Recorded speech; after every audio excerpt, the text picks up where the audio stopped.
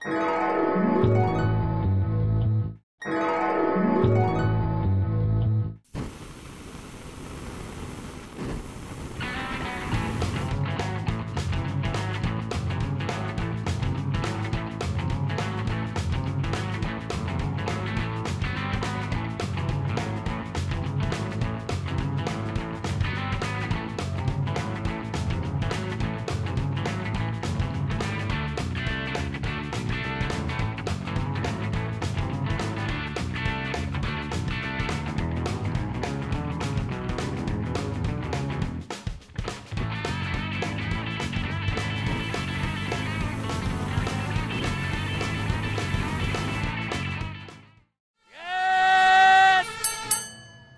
authentic recipes for all of our products are signature to La Morena.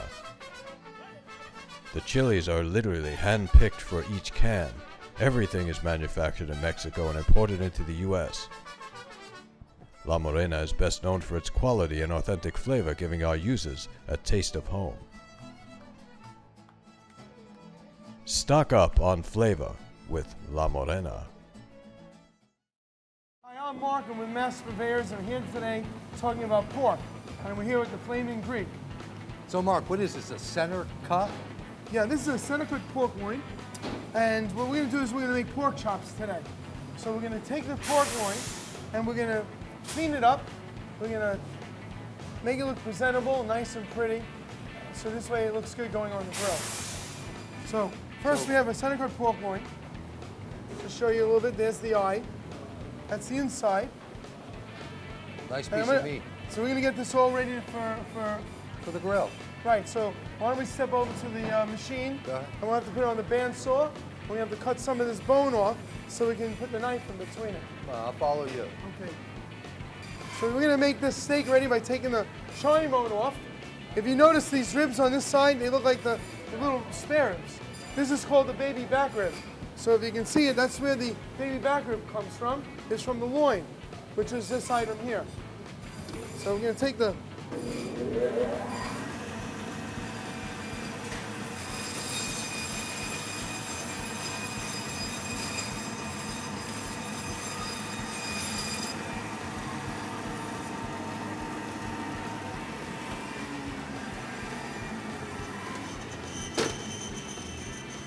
So is there anything you could do with that? Well, that's just bones, maybe for some stock, Right. but nothing else. Right. Most of the meat is still on the loin. Follow me, we're going to clean this up at the table. So we've taken the chine bone out, and now we're going to basically clean this up so we can French it, make pork chops. All right, I'm looking. I'm Okay. listening. So now the back is nice. The idea is to French. You basically take the knife, and we're cutting across the bone.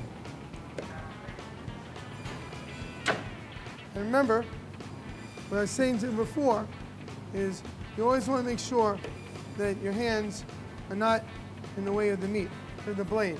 Correct.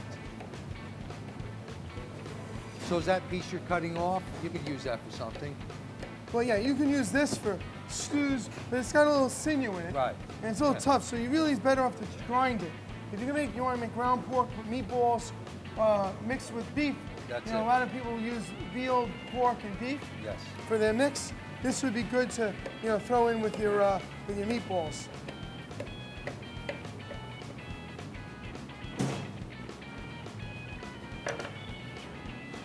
All right, so you can cut these as thick as you want to cut them. In between, and you wrap them with bacon. You can do all sorts of things with this. It's so versatile, a pork chop. You can... The other white meat. And pork, by the way, let's talk about price-wise. Pork right now is the cheapest it's ever been. Go through a little history. Last year, there was a concern because there was a flu between pigs. Right. So they lost a lot of inventory. So they were worried about not having enough inventory this year, so they overproduced. And what happened was the dollar got strong, which meant the other countries' value went down. So before it used to make sense for them to take pork product from the United States and bring it to China or bring it to other countries.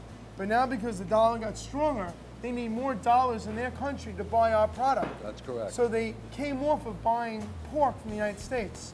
So anticipating that we were going to be selling pork to other countries, they overproduced, and now the other countries don't want to buy the product because they can't afford it. So now we're stuck with a lot of pork, and that's what drove the price down. Great value for the families here in the United States. Right, so pork chops, I mean, you can get pork chops right now for under $3, $4 a pound in the supermarket. So it's a great value. So what I'm doing right now, Chris, is Frenching. See how I'm taking the meat out in between the bones? So this way you can either hold it, right? You know, on the barbecue, you can turn it, and we're gonna clean it up. Just to give you an idea. That looks like a delicious piece of pork. Right, so we have 2, 4, 6, 8 ribs, right? So we're gonna take 8 ribs down, and we're gonna cut it across. So is this marble here is what I'm seeing at the end of this loin? That's marble, no? Well, yeah. Well, this is the grains that they're feeding it. How beautiful is that? Yeah. You very seldomly, when I go to the market, I don't see this product like this. Well, again, the product that we're buying superior is for restaurants, right? And it's not for supermarkets. Right. So we have to go with a higher end pork. People, you don't know what you're missing. Master purveyors.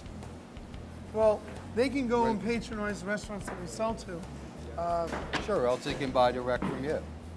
I mean, we sell pork chops to a lot of steakhouses, Bobby Vans.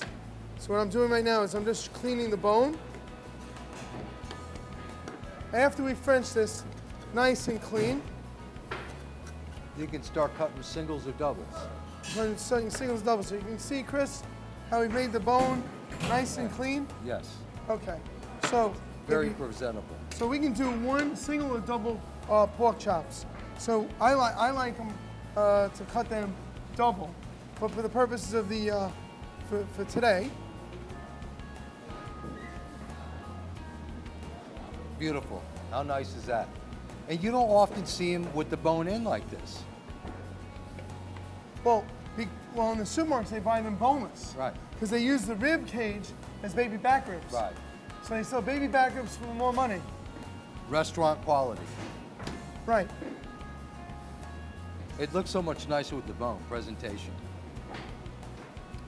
I should be using the bigger knife. Okay.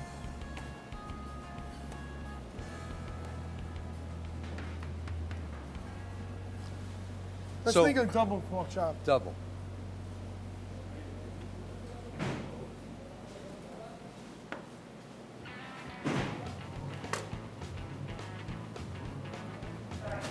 See, now this is thick enough to where what you could do is make a cavity in there and you could stuff it with anything. You can marinate it in cream sherry, you know, stuff it with, you know, gorgonzola, feta cheese, red bell peppers, eggplant, all sorts of things. And there he goes. So the idea is when you want to make a pocket, right? You can hollow it out. You hollow it out, so your knife goes in a small section, and you go all the way on the inside, cutting on the interior. Right, so this way it stays inside when you make the pocket. So as you can see, just to give you an idea, and that you can stuff. Yes, or pork chops and applesauce. Oh, what would you use, applesauce? No, what I would do with that is eggplant, red bell peppers, feta cheese, gorgonzola, anything, you know, and marinate it, you know, in a cream sherry or a Grand Marnier, and stick it on a hot grill. Delicious. And that's how you cut a whole pork loin down to pork chops for either single or double chops or double chops with a pocket. So what I'm going to do is take that with me. I'm going to wrap it with bacon and some apple, and I'm going to throw it on the grill. Oh, sounds great. And I'll see you there, right? Thanks for coming to Master Purveyors. Thank you for having me. Hi, I'm Chef Joe Seminara with Taste This Television, here to talk to you about Accelerator Hand Dryer. You know, keeping up with hygiene, washing my hands, and making sure that there's no transfer of bacteria is important for me and Taste This TV, which is why I rely on a machine like Accelerator to dry my hands. It's efficient, it's strong, and it's powerful, and it only uses up electricity and energy when you put your hands under and take them away. So for drying my hands in the kitchen, I rely on the Accelerator to handle all of those needs. For more information, log on to the website at the bottom of the screen.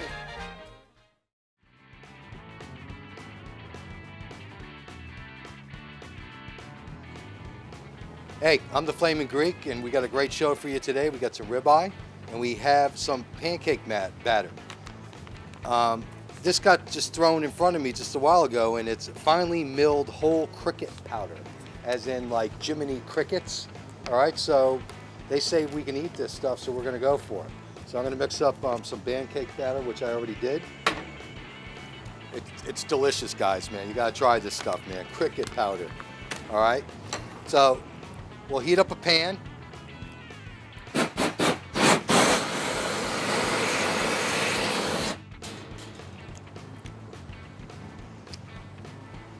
All right, we're gonna start with this ribeye. Get that pan a little hotter. Grill's good and hot.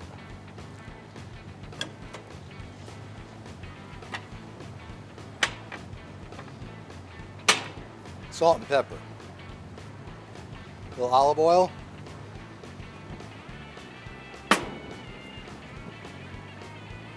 Face down.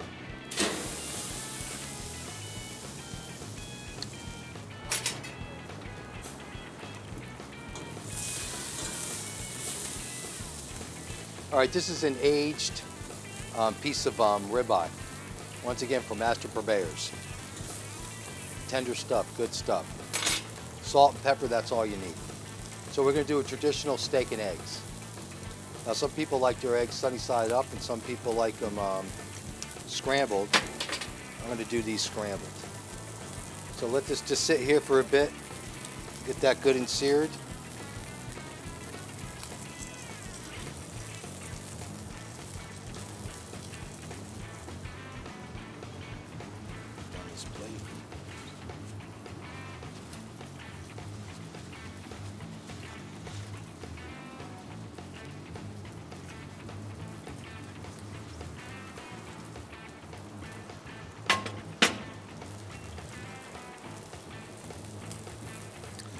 All right, while the steak's cooking, let me tell you why I like steak and eggs. Because a lot of times, you know, for dinner, you use leftovers. Next morning, you got some steak left over.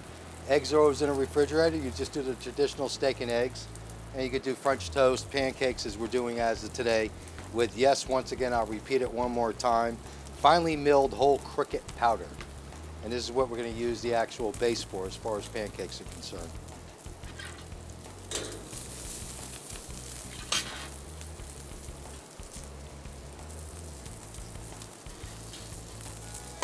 All right, let's see, torch this up.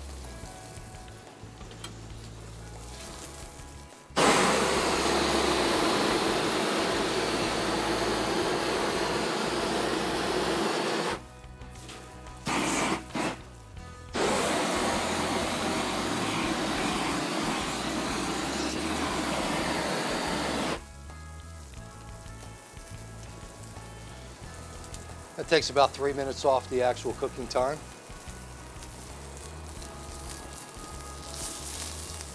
I always like a good fire, hot grill.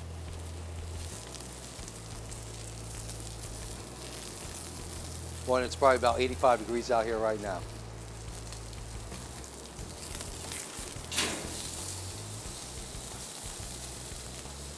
So we'll do this like medium.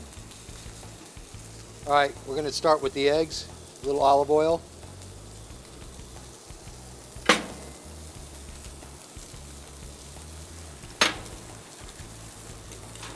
Start beating the eggs up. Now with eggs you can put cheese in there, put a little salt, a little pepper. Olive oil serves for a good reason because of the taste. So the rest of this pepper in here.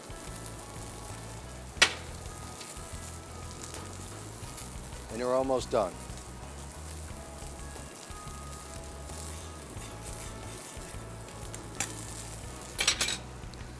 Get the pan a little hotter.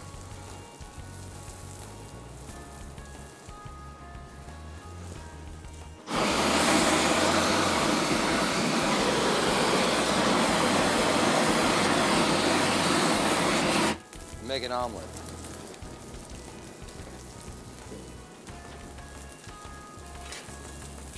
Or go back to the original plan.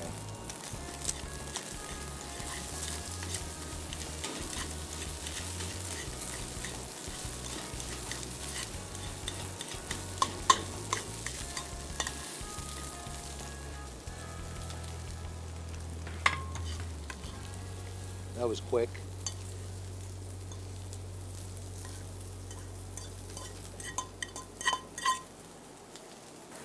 Just give that another couple minutes till it starts to bleed.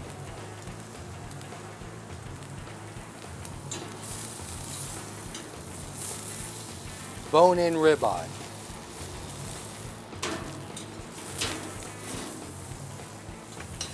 All right, we're gonna take this off because it's just about done, and then we're gonna be right back with your cricket pancakes. Hang in there, guys.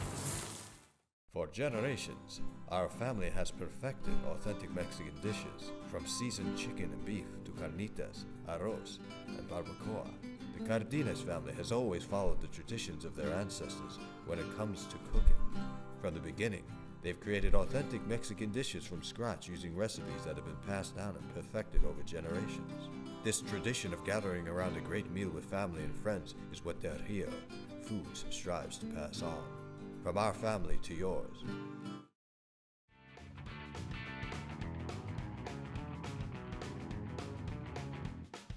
This got just thrown in front of me just a while ago, and it's finely milled whole cricket powder, as in like Jiminy crickets. All right, so they say we can eat this stuff, so we're gonna go for it. So I'm gonna mix up some pancake batter, which I already did. It's delicious, guys, man. You gotta try this stuff, man. Cricket powder, all right? All right, we're getting ready to do our cricket pancakes. Just make sure the pan's hot. We'll speed it up.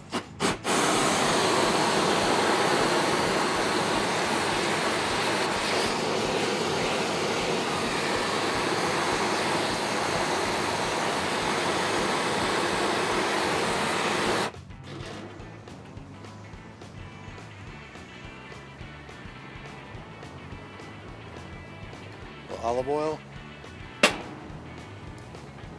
and the pancake batter.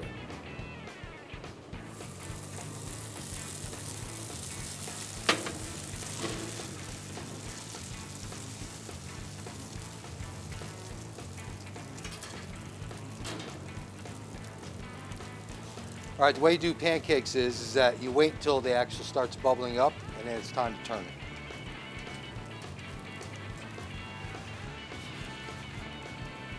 You can get the camera on there, you just start to see it starting to bubble. I think this tradition started back in like the turn of the century. You know, people started to get more money, they had farms, you know, they had cattle or whatever, and the traditional steak and eggs with the pancakes, French toast, all that good breakfast stuff. You know, you get a lot of people around the world, and my late father-in-law was from Zimbabwe, Africa. Big thing over there, eating crickets. I guess there's protein in them. You know, they come in a bag, dried out, salted. Actually not bad, crunchy.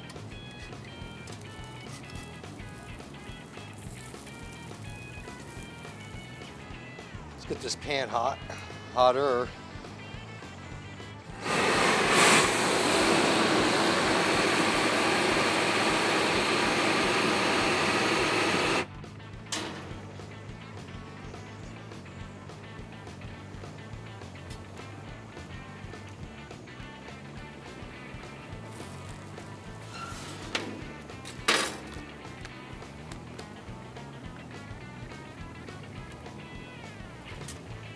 All right, this looks about done.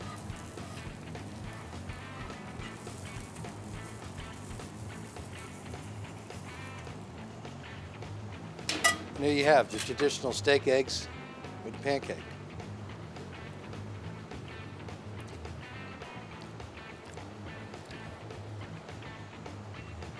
Don't forget the syrup and the butter.